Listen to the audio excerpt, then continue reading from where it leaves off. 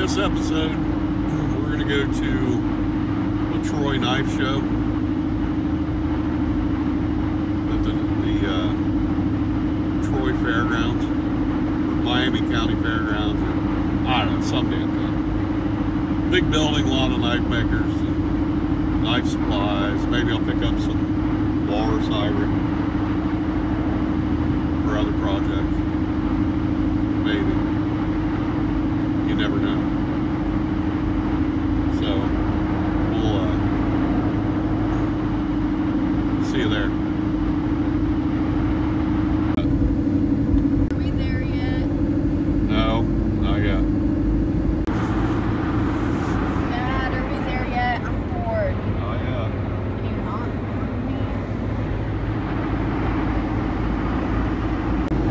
Dad, are we there yet?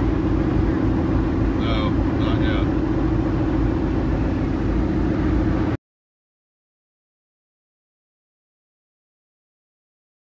Hey, my name's Justin Chenault. I make custom knives, everything from entry-level, everyday users to high-end, custom, one-of-a-kind masterpieces. You know, for my glasses. Eli saw them like...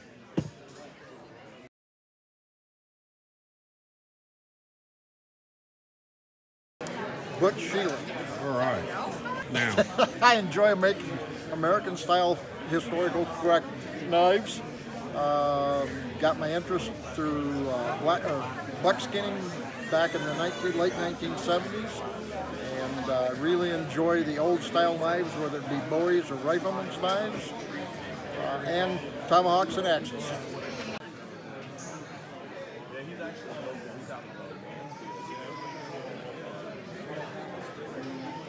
They've been better.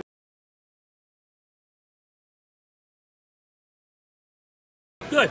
Hey, my name is Pete Winkler, and I'm almost 67 years of age, and my life passion is my wife and my kids and my grandchildren. I love to hunt and fish, but I have a great passion for making knives. I've been making knives for about 9 years, I think it's been. I make stock removal and forged knives, and enjoy being a part of the knife community.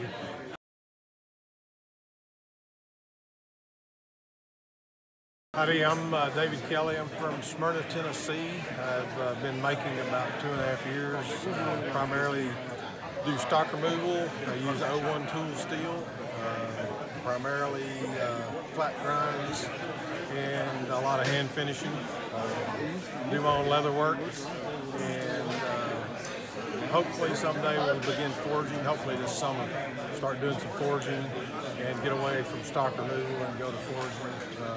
I'm an apprentice member of the ABS, but I haven't actually forged anything yet. So looking forward to taking that next step and getting a little more detail into the handmade aspect of knife making.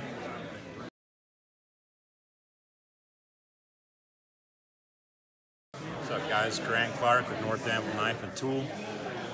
Talk a little bit about my knives. Very rustic, hand forged, made to use.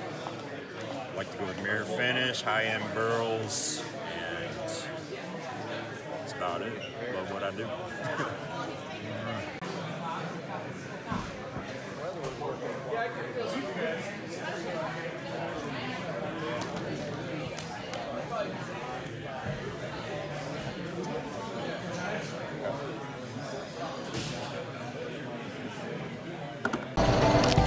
all right. That's it, boy.